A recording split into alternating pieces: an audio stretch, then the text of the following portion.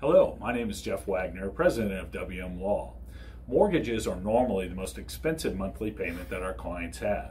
If you file Chapter 13 bankruptcy, you have options on how to make your mortgage payment. There are some people that prefer to make the mortgage payments through a Chapter 13 plan. Then there are other individuals that prefer to make the mortgage payments directly to the mortgage company. There are both advantages and disadvantages of choosing one way over the other while in a Chapter 13. For information about the pros and cons of both, please read our blog at our website, www.kansascitybankruptcy.com. Or if you have any questions and would like to talk to one of our attorneys, please contact us at WM Law. We are here to help.